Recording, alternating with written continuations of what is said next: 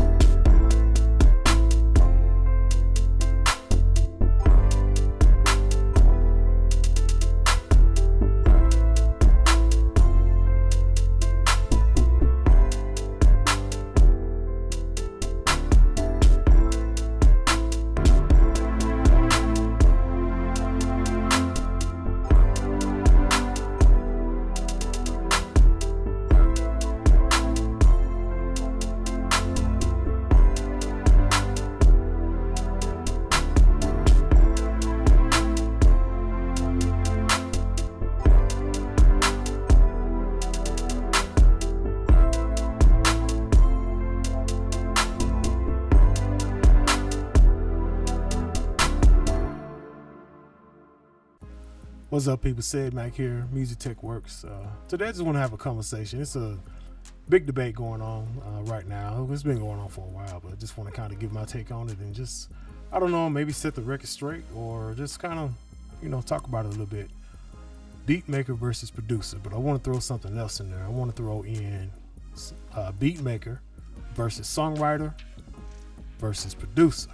Okay, so this is the first thing to take away from that, is that all the players have a role in completing the final song. Okay, who does what, who gets credit for what, how much are they paid, how is the song split up? That's something that we'll get into later on. But the first thing I want to do, I just want to define the roles. Okay, so Beatmaker. If you make beats, you make tracks, you are a beat maker. Okay, so, or you can also say you are the producer of the beat, or the producer or creator of the music. Okay, so beat makers, okay, very valuable in the game. All right, so basically a beat maker comes with a track, comes with an instrumental already, and then they'll either write the song, which is the lyrical part of the song, or it could be a skeleton for a jazz instrument. It's just for an instrumental track. You're the beat maker or drum programmer, the song may say. And then another producer or another beat maker or another musician may come in and add other elements on top. All right, so what we have is the beat maker first, comes with the track.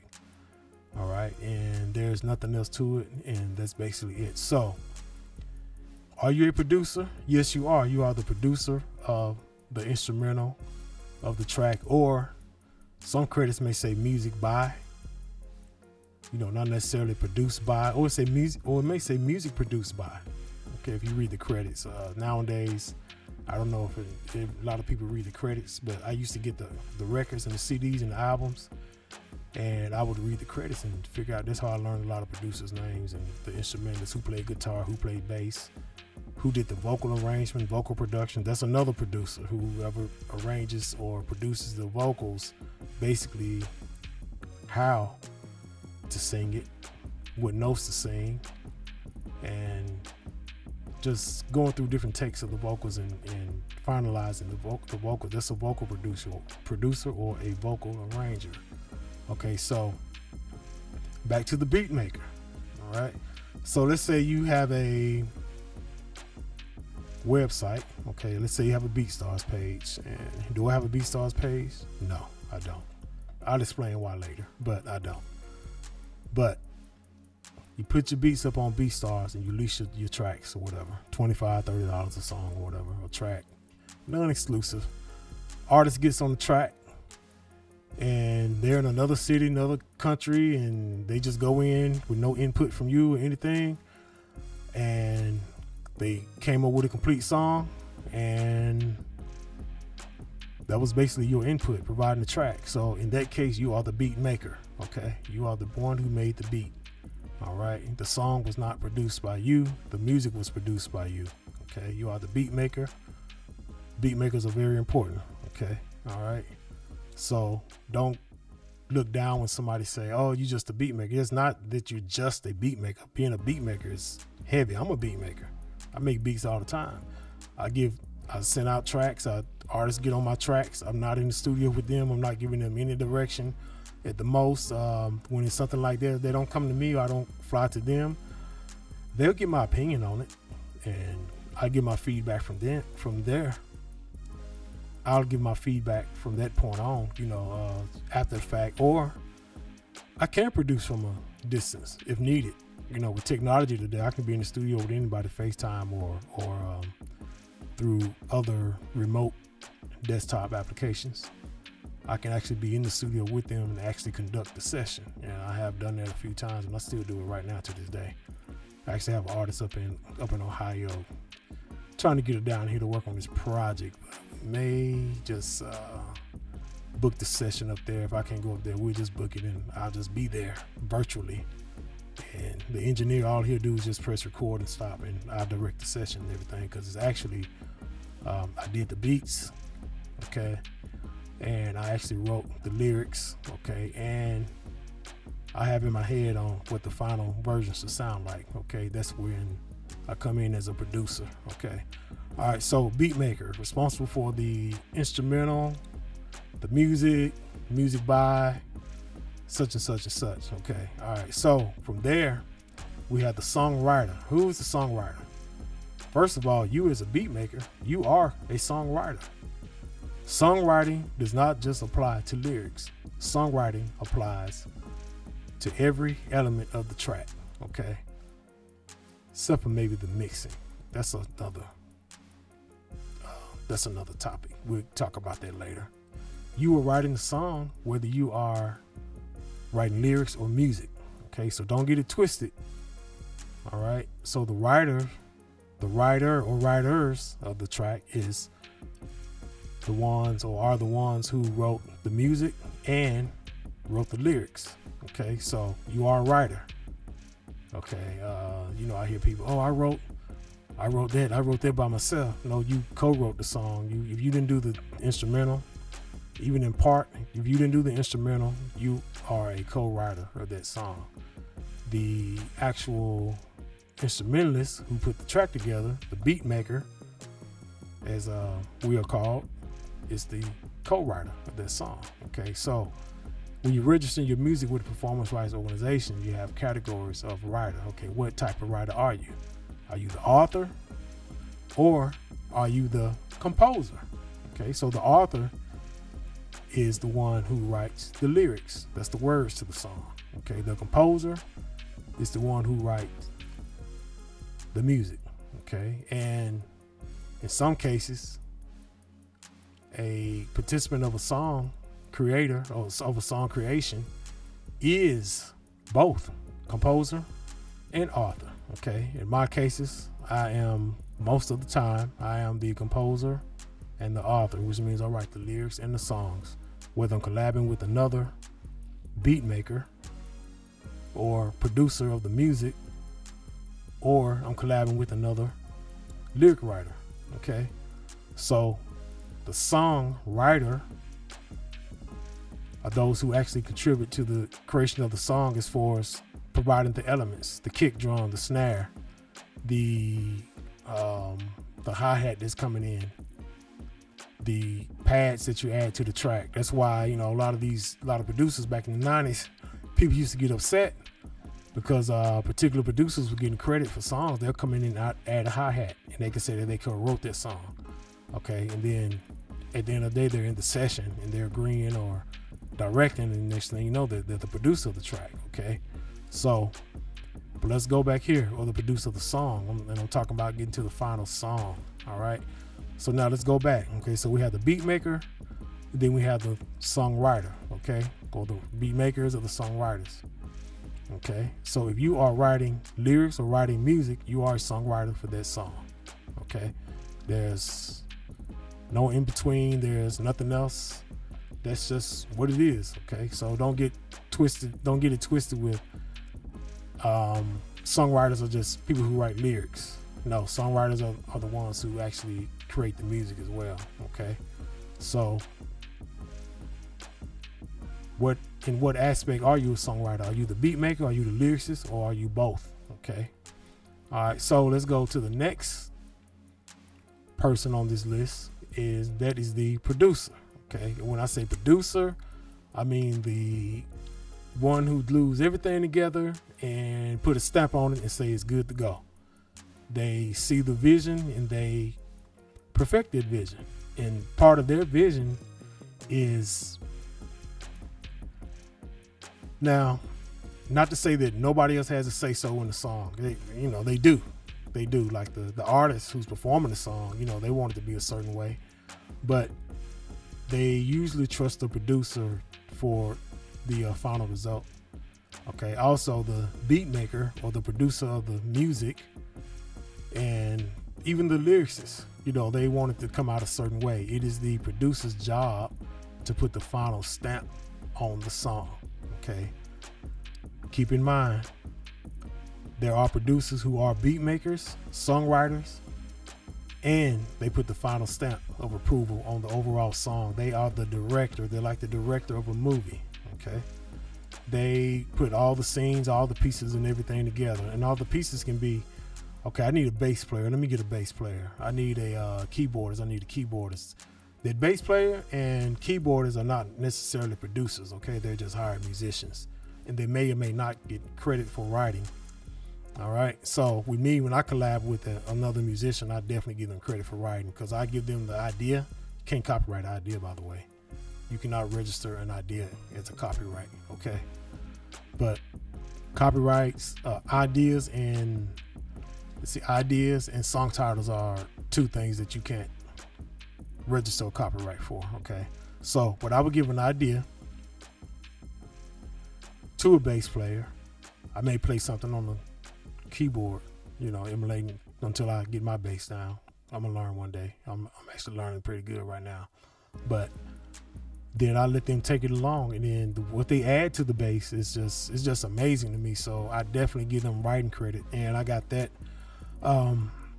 It was always in my mind to credit musicians when I bring other musicians in, because they're just not playing, because I can just play whatever. But when they come in, they bring their own flavor. To me, that is writing. Okay, just like Tony Love, he's the guitarist for Akon, and they did Sweet Escape by Gwen Stefani.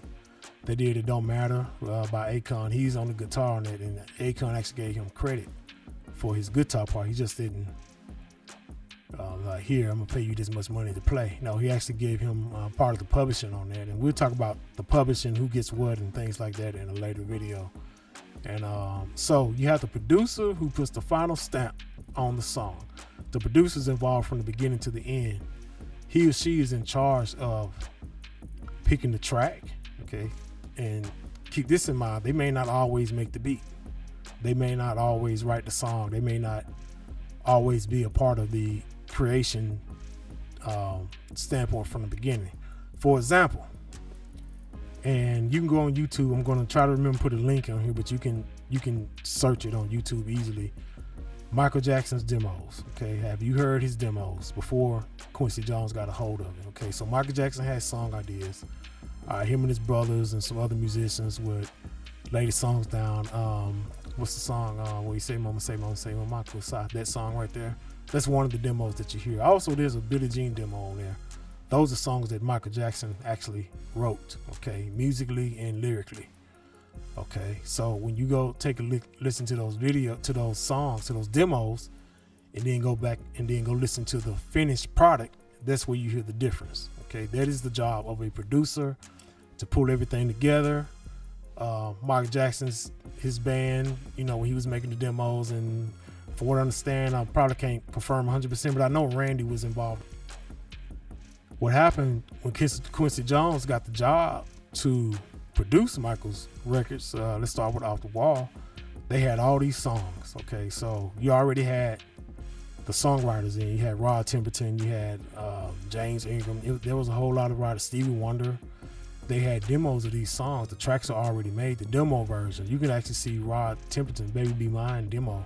You can Google it. He's in there singing it, and it's people think it sounds crazy, but me as somebody who can't sing, and I make demos for artists that I write this song, and a lot of times my whole job or idea is to, you know, get a demo singer in here to sing it. If I'm shopping into an artist and I really want them to know the potential of the song, I'll hire a singer to demo the songs. It's actually worth it because I can't sing. So what happened is they got all these songs together. Okay, they were scratched out, made the beat makers or musicians or whatnot, Michael's brothers and other musicians, and Michael can pick out a few chords and licks on the piano from my research. He didn't ever sit down on stage that I saw and just sit there and play, but from what I understand is that, you know, he's a musician as well as far as hands-on on a couple of instruments, but you know, that's something to research and we'll have fun with that later. But they came with all these songs. Okay, usually I think they said they listened to over 100 songs. They got it narrowed down, and I'm talking about both albums, actually all 3 albums, and those albums are Off the Wall, Thriller, and Bad. Okay, those 3 albums are Michael's. I call those pinnacles, and then you have you know, the History joint and the other stuff he did with Teddy Riley, and one of the most underrated albums in music history, Invincible. And it was some political stuff going on with that, but to get back to the point, they came with all these songs. Okay, all right, and they were good songs. And what a producer's job is to be able to hear what the final version could actually sound like. So when Quincy Jones got this, him and his collaborators, Sadia Garrett is one of them, James Ingram, you know, they got together and they tightened everything up, and he hired top-notch musicians to replay those parts. And a couple of the musicians, I can't remember his name, he played the keyboards for Michael Jackson. I'll think of his name in a minute and I'll put it right here, his name. And he actually won it. I think he got, but I'm not 100% sure. He wanted 10% of Don't Stop Till You Get Enough, because he actually did the bridge on that to change up. And rumor is Michael was, you know, not wanting to give up anything, because Michael actually wrote that song, but Quincy Jones produced it. Okay, and he hired many musicians, including the brothers Johnson, to play on those records and a few other people. And he's the producer of the record. He orchestrated everything. He arranged it. Okay, he said, hey Michael, you know, try this, do it like this. No, that's not right, let's take that again. Hey brother Johnson, let's play that bass line again, that wasn't right. He actually put the stamp of approval on the final version. Okay, so let's come up a little bit. Let's talk about Rodney Jerkins and Brandy. Okay, so and I'm just bringing them up because she had an album that was really, really good that came out, and I'm trying to remember the name of it, but I can't remember. I'll just put it right here. And it was actually a pretty good album. I think it was around 2000, between 2008 and 2010. It was after Full Moon, and the album didn't do well commercially, and guess who got the blame for that? Rodney Jerkins, because he's a producer. He gave his final stamp. The label trusted him, the artist trusted him, and he got the blame for the record, you know, not being as commercially successful as the previous records. Okay, on that team, Rodney, of course, he did most of the production. Okay, I'm gonna say all of the production as far as hands-on making the beats and all that. Then he has a team of writers along with himself and lyric writers. All right, and then they put the record together.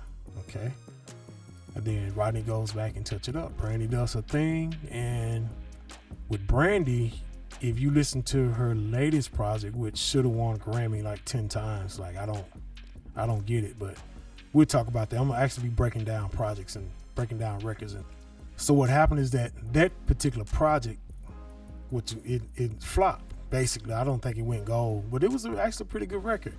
And the producer got blamed because he was the one who was, you know, the final say so on those records. Okay, so you have the producer who's in charge of the final sound of the actual songs, okay, and it can be for the album. Like this, sometimes your executive producer, they can be both hands-on, or they can just be the investor, they can be the overseer, like let's just call them the A&R person, or they may be the one who front all the money to put the record out. Executive produced by, okay, he hired the producers, he hired the writers, he hired the engineer, he hired the team, or she, and they put it all together. They are the executive producer. They're like project managers, basically. Like, let's say it's about to be a construction project going on. You have to have a foreman. You have to have a project manager to time everything out and to assign tasks and to double check to make sure all the tasks get done on a timely in a timely manner. That's what an executive producer is.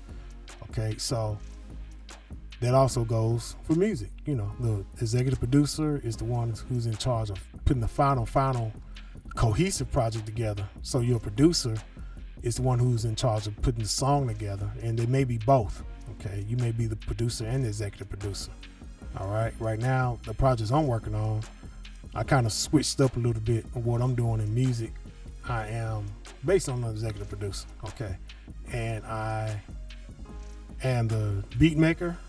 I'm the songwriter, okay, and I'm the producer, all right, and I do collaborate with other musicians as well and other artists, and I have people in my back pocket as far as vocal arrangements, because I cannot sing, all right. I can direct singers. I can tell you if your note is bad. I can tell you if I'm feeling that energy or not. Can I demonstrate that for you? No. So I will have vocalists around while I'm working on songs, and they'll do that. That's what Ceddia Garrett. Not only was Ceddia Garrett, well, he's still an amazing musician to this day. Ceddia Garrett wrote "Man in the Mirror." She worked with Michael Jackson big time on that Bad album, and she did her solo stuff. And with the band she was with, she had a really good career, and she's still doing well from this day. She got her credit for her writing. She makes sure she got her credit, and I just know her. She should be good. Okay, so I mean, we talking off the wall, and well, I know at least Bad. We talking Bad. What, 20 million, 30 million copies? What song she did? "Man in the Mirror." That was, I don't know, Diamond maybe. That was a big song for her, and she sung background on it, and she produced the vocals. So that's another producer, okay? Another producer or vocal arranger. If you put the vocals together, direct, give the notes, the harmony, all of that kind of stuff, the phrasing, you are a vocal producer. Now, a lot of singers got this ability to do this. Some of them don't. I'm gonna say most of them don't. They can just sing. They got good voices, they can sing, but every singer is not a vocal producer, okay? All right, so just real quick, I'm just kind of going off the top. How do you become a vocal producer? Listen to records. Listen to how the vocals are. Right now, my project of the month actually is for March, but I started earlier. Shalimar, okay? Look up Shalimar, the original group, Okay, even from the first guy that was in the group, not Howard Hewitt, but the other guys, and I cannot remember. But when they started with Howard Hewitt, listen to the vocal arrangements, listen how tight everything is, and I like to study the old music and apply it to the new music as well. Listen to the I give you some examples of today. Jasmine Sullivan, listen to her vocal arrangements, and really listen to Brandy. Goodness gracious, Brandy's vocal arrangements are sick. Okay, listen to some Monica. Listen to Summer Walker. She's a pretty good vocal arranger, producer herself. Her, my favorite. Okay, listen to her vocal arrangements. Just listen to how everything is put together. Everything is tight. Okay, listen to Erykah Badu's records. Go back and listen to those records. Go back and listen to Michael Jackson's records, and even the ones with Teddy Riley. Okay, so let's go back to Beatmaker, songwriter, producer. All right, so Teddy Riley, I brought him up. All right, Teddy Riley is a beatmaker. Okay, he's also a songwriter. From the interviews that I've seen, he has written, he said he liked to come with hooks, choruses, and with the song ideas. Okay, then he would collab with artists. He has another, what's his name, last name, I want to say Bernard. Wrote a remember the time. I will put his correct name right here in case I say it wrong. All right, but Teddy Riley is the beat maker. All right, he's also songwriter because he wrote the music. All right, and he contributes to the lyrics, and he is the producer. He puts the final stamp on the songs. Okay, all those early guy records, all those, I would say, I'm just guessing, maybe even the early stuff with Heavy D and like Mr. Big Stuff, insane. Kumo D, How You Like Me Now. He was probably at that age, 14, 15 years old, maybe younger. He was probably more of a beat maker at that time, but I'm not sure if he directed Kumo D on how to say his lyrics or not. But I would still consider him a producer because he had that little knack thing that he just added that extra thing to just polish the track off. Just like The Show by Dougie Fresh. Okay, so Teddy Riley came in and added in a couple more elements like this shaker. He said the shaker keeps him moving when the beat stops. That is a producer. Okay, that is a producer putting the final touches on the song, making that song what it is until this day. All right, he actually played the Inspector Gadget line, and legally, I'm sure they had to give that writer or that publishing company credit for that. And you just can't put other people's music in bits of their compositions into your songs without getting it properly cleared and credited actually. So they didn't have to get a master license. They just had to deal with the publishing part. And I don't know, maybe they asked for 10-15% of the song, but that part actually helped make that song The Show. All right, so let's talk about another beat maker who's a songwriter and who is also a producer. Okay, Jermaine Dupri. Jermaine Dupri is one of my top. He's probably, I'll almost say he's my favorite. I mean, I have so many, but definitely top 5 on my list of all time. I'm gonna be doing a little special rundown of top producers over the last 30 years, and then we'll come up to now. But I'll say the top producers the last 5 years. We'll do a list of that, a list just with those producers for you younger heads. All right. But Jermaine Dupri is a beat maker. He makes beats. Okay. He writes lyrics and he polishes the song. Okay. One of his collaborators, Manuel Seal. All right. He is also, a lot of people think he just, Jermaine will do the beat and then Manuel come on top and play notes and all that kind of stuff. He's actually a producer too. All right. Manny would be a beat maker. Okay. He would come in, or instrumentalist. He would come in and add his thing to Jermaine's drum tracks, and there you go. Same thing. You have Brian Michael Cox. He's actually a producer, like all the way the final stamp guy. He makes beats too. All right, and he writes lyrics. All right. and he is just that guy. All right, so let's talk about a lot of these. If you don't know these producers, just Google them and all kind of stuff will come up. Scott Storch, you probably heard of Scott Storch. Scott Storch is a musician. He is a beat maker. Okay, he is a producer of the instrumental. All right, so he basically got 1 million beats. Okay, like ridiculous. All right, we all know Scott Storch. Scott Storch was blazing back in those days, and he's still fired to this day. So Scott Storch come with all these tracks, and then you would have songwriters come in who wrote lyrics. Okay, and then they would contribute their lyrics to the tracks. All right, and then usually the final producer, it would be a combination of the artist and the songwriter who would actually end up being the final stampers of the music, or the executive producer at the label who's overseeing the project. They'll put the final stamp on the record. So Scott Storch did he take songs to was he the final stamp guy? I don't know. Okay, so he would come in, he would produce with Dr. Dre. He would work with Timbaland, and he had his contribution to the tracks. But at the end of the day, Dre said final stamp.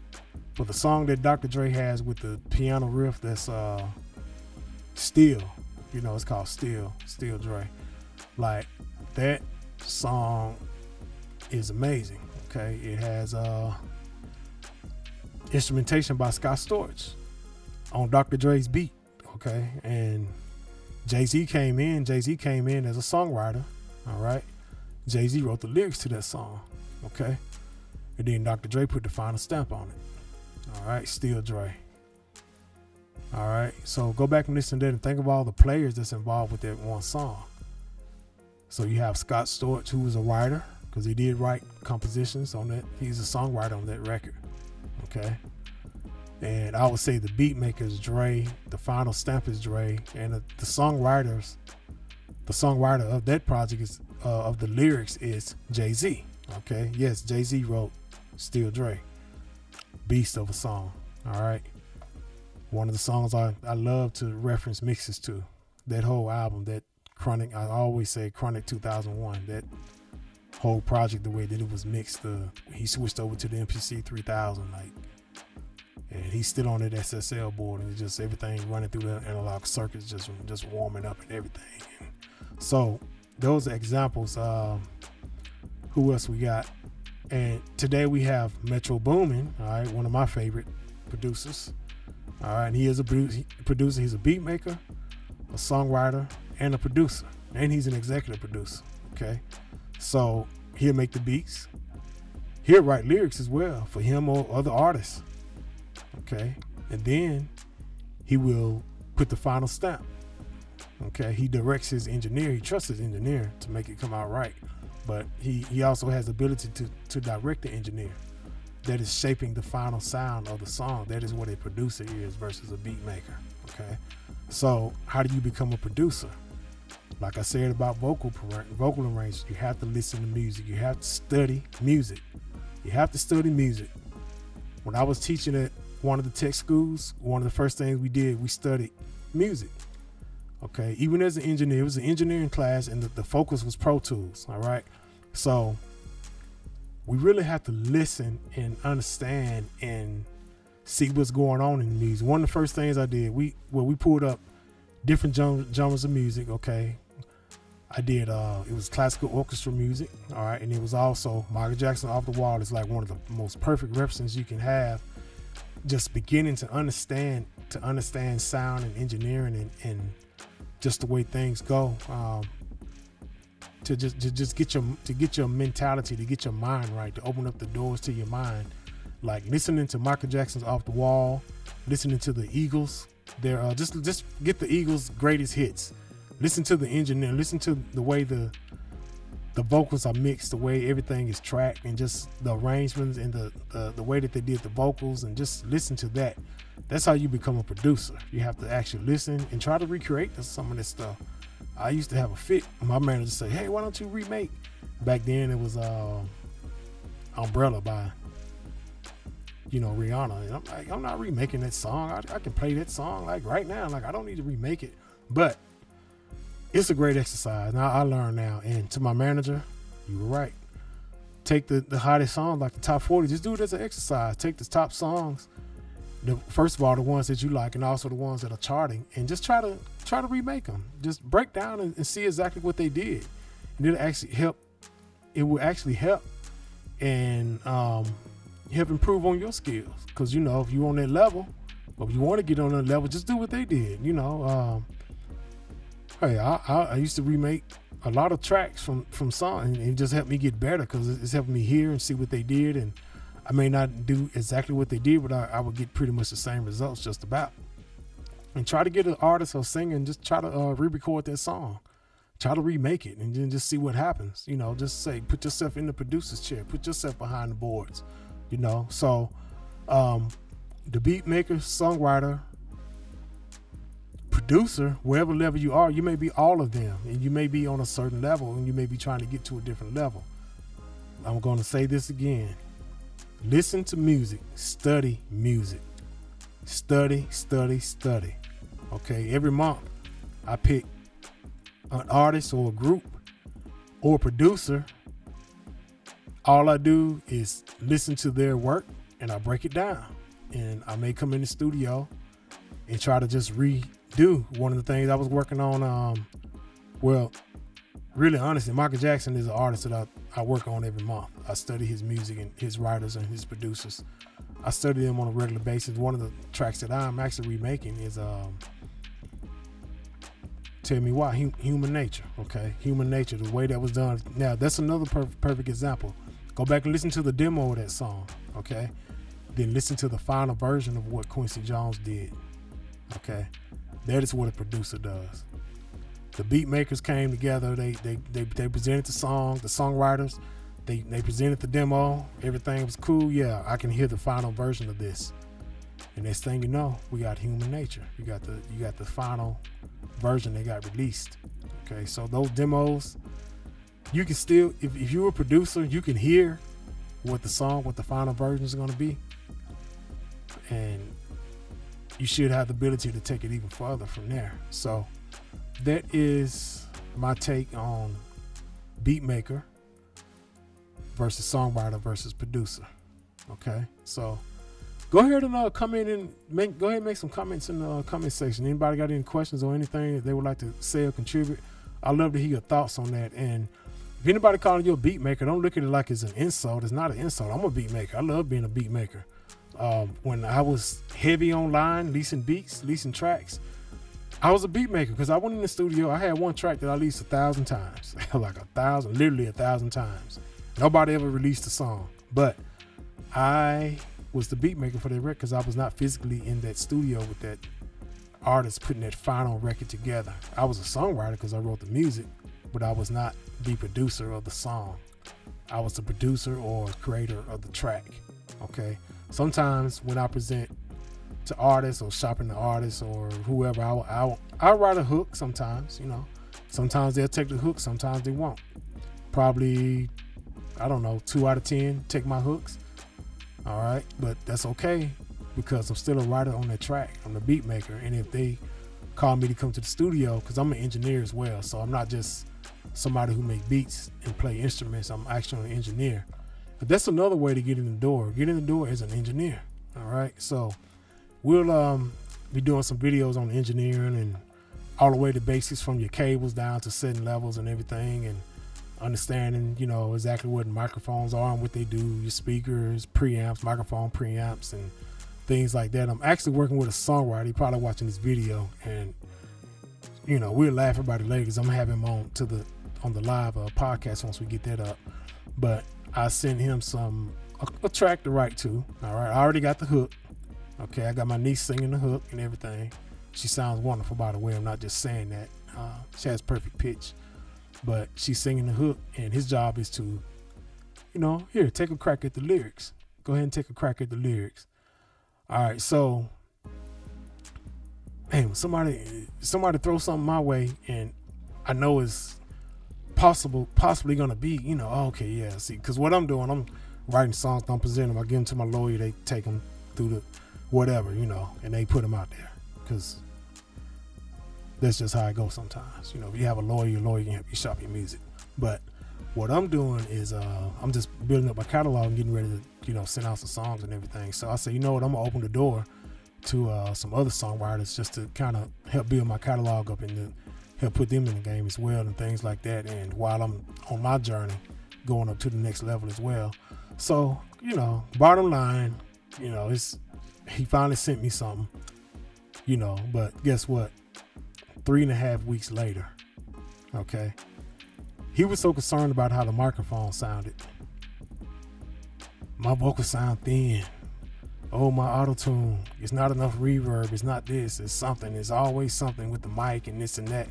Dude, all I care about is a song, all right? I don't care about your technical know-how on how to record yourself. As long as it sounds decent, and it sounded decent.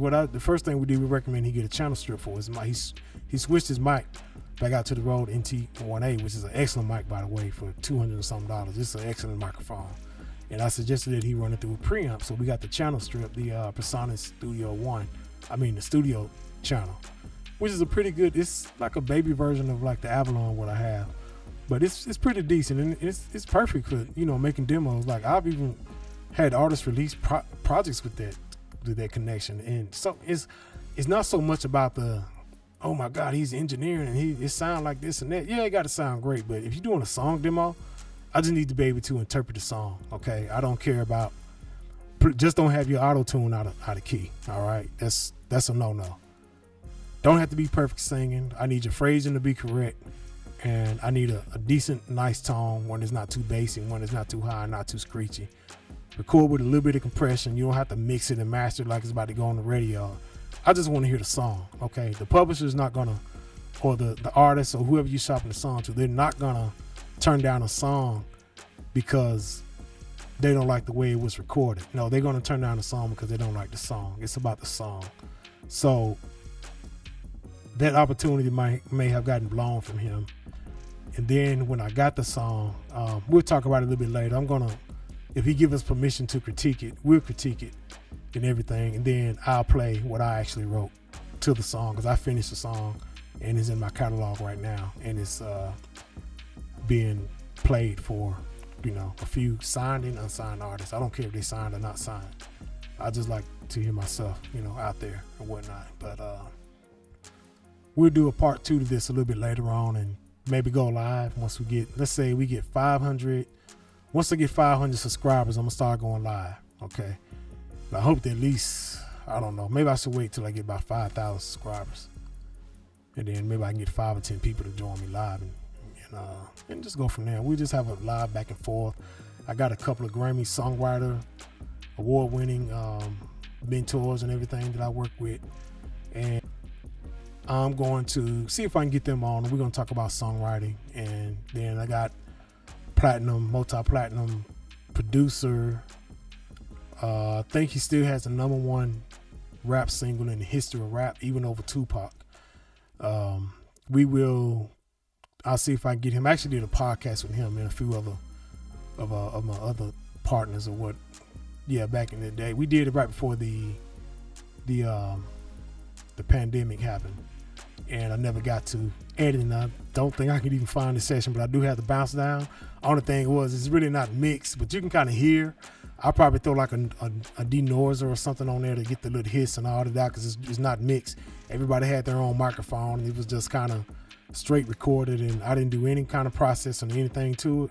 But I got the 2-track bounce down of it, and I'll just, you know, enhance a little bit just so we can hear. So I don't like releasing stuff like that because I say I'm an audio engineer, but it's really, this would actually be more about the actual information. So I think it'll be good for you all to hear from a beatmaker who was also a songwriter, and he was the producer of the song, the #1 rap song in history. You can look it up. It may be #1 or #2 now, but at the time the single sold 5 million copies, and they still tour to this day, all right, off of that one song. The album was good. They had another single, and they had 2 singles that I know about, the big one, and then they had another one that was part of a movie. It was on the movie soundtrack, and they still tour to this day. And I'll be bringing up a little bit more information on that. So if you are called, if you want to say, oh, you just a beat maker, there's no such thing as just a beat maker. Dude, you are a musician. You are a producer. You're producing the music, okay? You are a songwriter. If you in the studio sitting down with that artist giving direction, putting the final step on this song, whether it's with you or in collaboration with somebody else, you are the producer, all right? So in my one of my last examples is, okay, so you heard projects where artists were signed, you know, back in the day was signed with Columbia and then this and that. They had their run, then they come back out independent. There's a difference in the music, okay? It's basically because they're in the studio by themselves working. Nobody's in there giving directions. They're not being produced. They're just in there singing and nobody tell them, oh, that's a bad note. That's a sharp note. One artist I was working with, you know, she decided, hey, you know, we'll talk about loyalty and stuff like that, but she decided to go to other studios and record, okay? And, oh man, this happened a few times with different artists. Butto just released a video called just resetting. And one thing, he was working with artists all the time, signed and unsigned, big and small, kind of like what I'm doing now as well. But it's just, I just sit back and be like, you know what? I'm gonna take a different approach to this, but kind of digressing a little bit off the subject. But basically just dealing with artists. We'll talk about dealing with artists later, and loyalty and things like that, okay? But this artist was going, or these artists were going to other studios and recording music, all right? No direction, nobody was producing or correcting them in the studio, and it just straight up sound like garbage. I'm gonna be straight up. That's what it is. Sound like garbage, you know? And not saying all my stuff is perfect or anything, but when I hear a flat note, I know it's a flat note. When I hear a rapper and his delivery is off, I know when it's off. We got to do that again. I don't care how many. Who was they had to do? I don't know if it was T.I. somebody. He was in the studio with either. He might have been in the studio with Toomp or somebody, or was it Fabulous? One of them. Anyway, it was 95 takes before the song was actually, before the producer like, yeah, that's right, that's it. Now we done, okay? Dr. Dre directing Eazy-E. He's a producer. He's producing, all right? So he was the beat maker, all right? Songwriter, because he wrote the beat. He wrote the music, all right? Ice Cube was the lyricist. He's a songwriter. And Dr. Dre gave the final step. He's a producer, all right? So we'll talk more about that. Just understand, you're a beat maker. That's great, you know. I'm a beat maker as well. Songwriter. You're a songwriter as well. So work your way up to being a producer. Start working with artists. Just don't sit in the studio making beats all day. Get somebody, you know, around the hood who can rap. Start recording. Learn how to engineer. That's how you get your foot in the door. That's how I got my foot in the door. There are a billion beat makers and quote unquote producers, all right? But how many engineers do we have? That's why you see it's on a few, like on the, let's say on the level of, you know,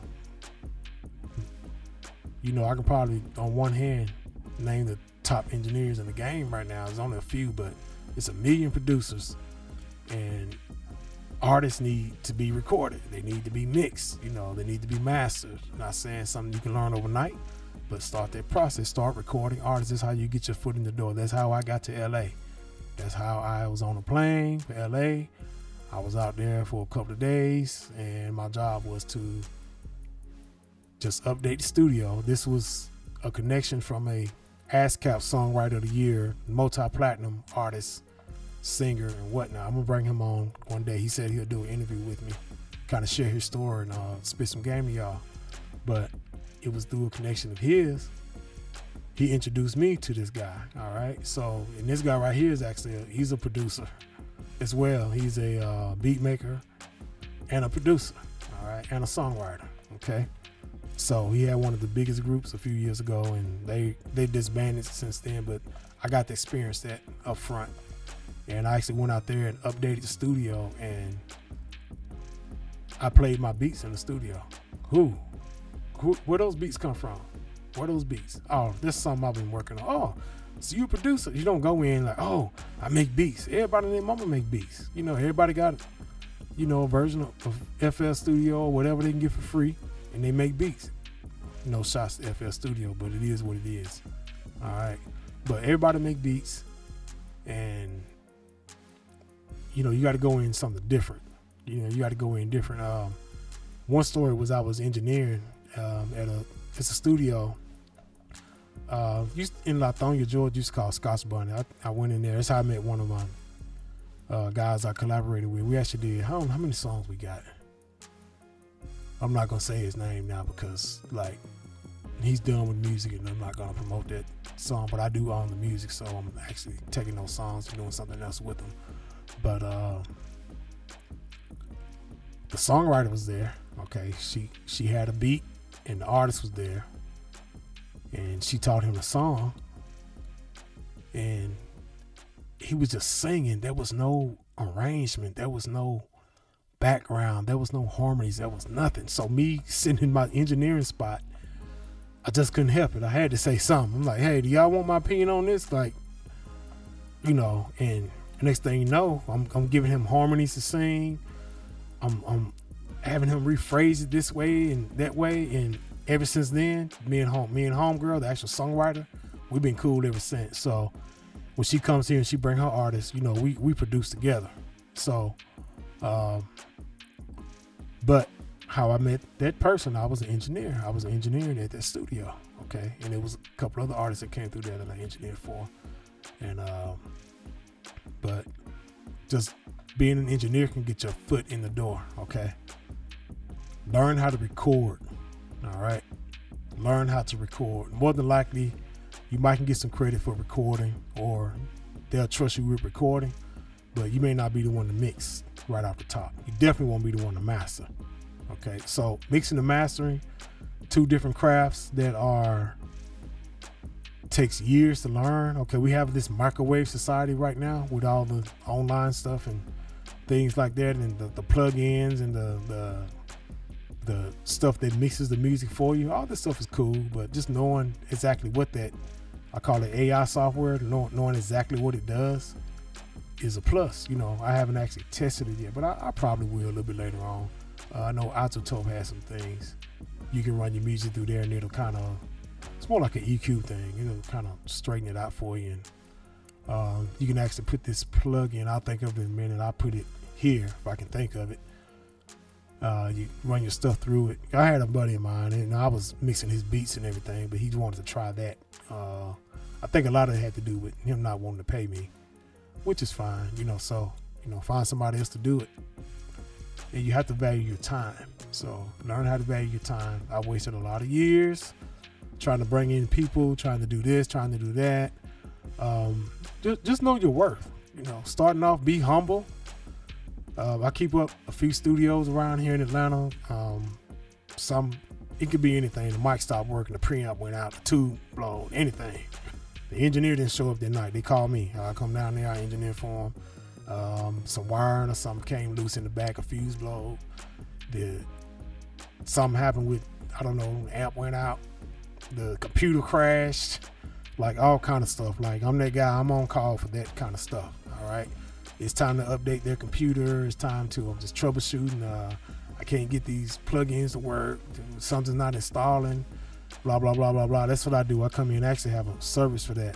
I do work with independent studio owners, major studio owners as well. You know, just being an engineer, that's how I get my foot in the door. I never tell them from the beginning that I'm a songwriter.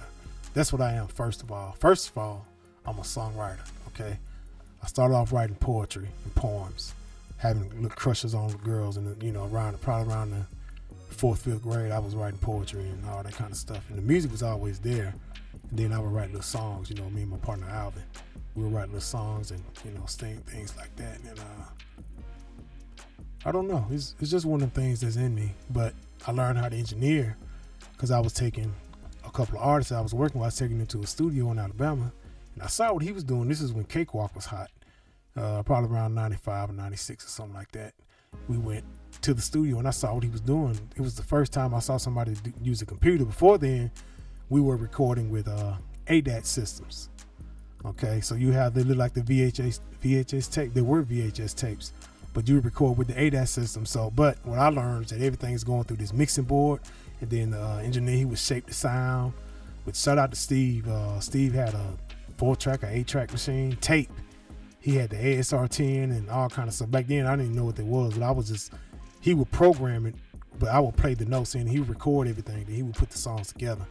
And it's so ironic when I tell the story later about that, what happened with that song and how funny it was when the artist that actually recorded one of my first songs was one of the girls back in junior high that I had it. You know, we went together for like one day. And then by the time we turned 20 years old, we in the studio together now, working on her first song and really my first song, as far as being in the studio trying to do something for real. And then a little bit later on, I got my own setup. I started buying my own equipment. And around this time, R. Kelly was hot. Man, New Edition was on Home Again in '96. It was just so much going on. Like, I was born like in a really good time just to get a taste of the old school. The things that came up in the 80s and the 90s, and then the things that happened in the 2000s up to now. So I'm like, I still consider myself I'm a current guy. You know, I like the stuff on the radio. I like the old school. I like to take all of that knowledge and everything, and it's just when I hear music, I see pictures and things like that. And now I used to be against redoing tracks. Now I just redo them. You know, I just redo them just to get the feel, just to see what they use and try to redo that sound. My new thing now is synths, programming synths. I got a couple on the way. I'll be sharing that with you. I let a buddy of mine borrow the DeepMind 12D. For now I have, if I can get this up in the camera, I have the Behringer Model D, which is basically it's a version of the Moog Model D version, the Moog joint. Pretty good for a lot of bass sounds and everything. When you're hearing Dr. Dre and Snoop Dogg, What's My Name, that bass line, yo, that's the joint right there. The way that Parliament, Funkadelic, I was like real. I was a baby back then with my brother. One of my brothers, he's probably about 4 years older than me. He used to play all those records. And then my oldest brother, he played those records too and whatnot. And I just was soaking up all that goodness of those records from the 70s and the 80s and everything. And when they brought in, God, I remember when I was like real little when UTFO came out. I don't know, 7. I was like real little when those songs came out, and just the sound of those songs just intrigued me, and I just wanted to make beats ever since then. And what really took the cake is when Full Force did Unselfish Lover. And we used to have this hi-fi stereo system that my mom rented from Rent-A-Center, and my brother brought home the record to Unselfish Lover. Man, I used to play that record like 1,000 times, just sit there trying to break, what are they doing to make this record? When I'm supposed to be doing my homework. But homework was easy for me because I made like straight A's and B's back then. So it really wasn't nothing. So I would take 30 minutes to do my homework. And then next thing you know, I'm just blasting that record till my mom got home around 6 o'clock. She'd be like, turn that record down, turn that stereo down. You know, we was in an apartment then. But shout out to Bowleg Lou, Paul Anthony, and B Fine. Brian. All right. Yeah, those guys, Full Forces, they're like right in the middle of that R&B, that soulful R&B and the hip hop. They were like right there in the middle of it. They might have been probably the first ones to really, you know, besides Teddy Riley back in the day, they were like one of the first ones to like just take that thing and just take it to another level. They are beat makers. All right. They are songwriters. And they are producers. Okay. Full Force is responsible for a lot of hits. Not just their own, a lot of hits. In sync. I mean, it's ridiculous. Oh my God. Jerry, baby Jerry, Kurt with the T. You know, and the other member, I'm gonna put his name right here. I'm having a brain freeze right now. But the whole Full Force clan, man. I mean, they are like amazing. So I just want to recommend a couple of things. Actually, a couple of books. Watching YouTube, all that's cool. But when you read, it's just something about it just becoming just engraved in your soul. So I mentioned Full Force earlier, Not Just a House Party. This is the book right here. The three brothers, they're the original house party bullies. And these guys right here like gold to me. All right. So this is their story. Their story is actually continuing because they're still alive and active and doing big things in the industry. Paul Anthony just released a new single, which is amazing. I'm supported. I actually went to iTunes and bought it. All right. Not just streaming it, I bought it. All right. So that's one book. All right. Another book, a must have. You've probably seen this one already. Okay. But this is all you need to know about the music business. All right.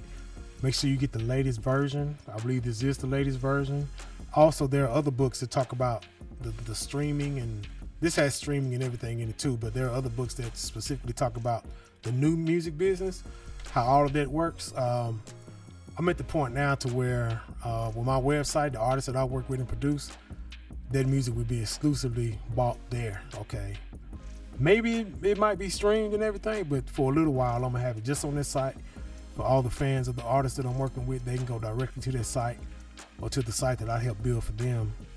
Because everything I'm doing with these hand-picked artists, I'm hands-on. It's almost like I got a label, but I don't have a label. I'm not dealing with doing another record label. I'm not doing it anymore. So, no, I'm not doing the label thing. I do little joint ventures with artists, and you know, as long as they got the budget, they got a team and everything, we can make something happen. And then, all right. So Maurice White of Earth, Wind & Fire. This is a beat maker. Okay, he played drums, by the way, and all kind of instruments, but drums, the kalimba, the little African piano. All right, and he is a songwriter and he's a producer.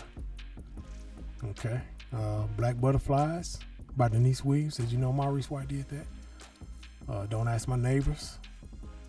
All right, look up those songs. All the people he produced, besides Earth, Wind & Fire. That whole band is a beat maker, songwriter, production combination of geniuses. Okay, all right. So Maurice White is somebody that inspired me himself. So look at the people that inspire you. I have Jermaine Dupri's book on the wall. I have Jim and Jam, Terry Lewis on the wall. They are the ultimate team. Okay, Jim and Jam, Terry Lewis. Who else? I got Timbaland, Dr. Dre on the wall. Those are my guys. You know, I really look up to them. L.A. Reid, all of those guys. Ray Daniels, shout out to Ray Daniels. Ray Daniels. We're going to talk about integrity in the music business. That's one guy that has integrity. So it's a lot of scammers out there, but just be careful. So that'll be my take for now. And go ahead and feel free to comment and subscribe and everything.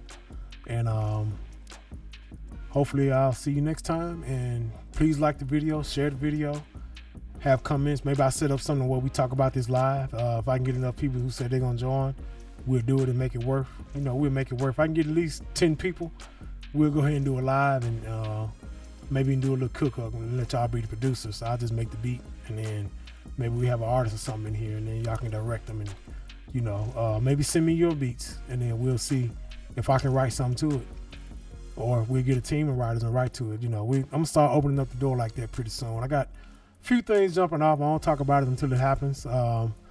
Not only am I working with artists and things like that on all levels, I also do music for television and movie and scoring and things like that.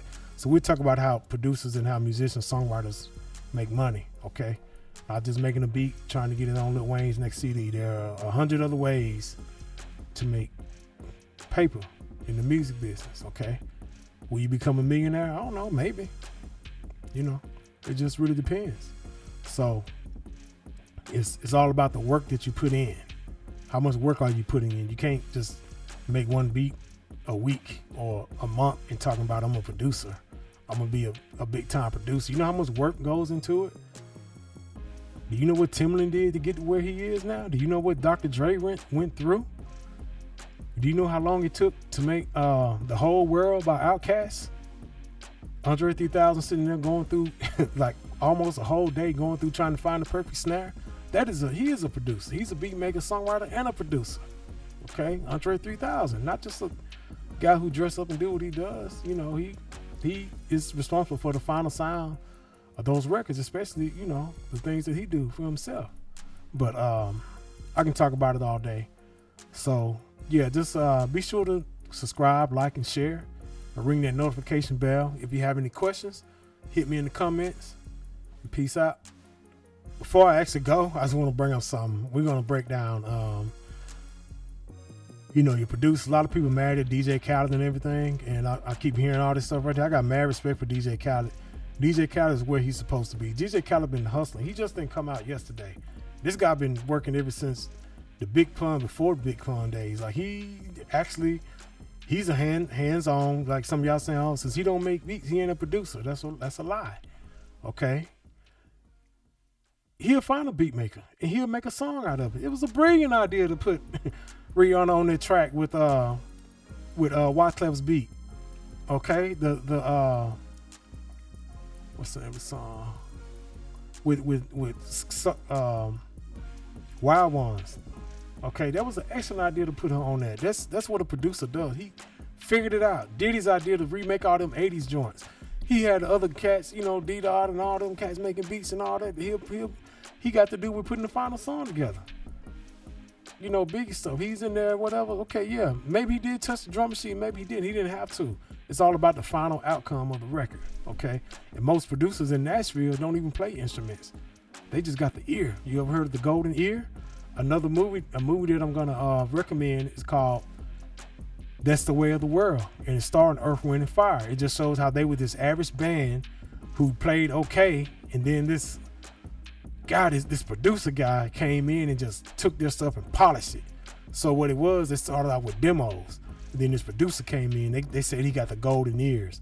He came in and he just switched everything up, even changed the vocalist on the songs, and redesigned the way the song was and everything. It's called That's the Way of the World. I'll leave it in the link in the description down low. Watch that. If you're serious about being a producer, watch that video. Watch that movie. All right, it'll be worth it. Trust me. This way you can get an idea of more of an idea what a producer does.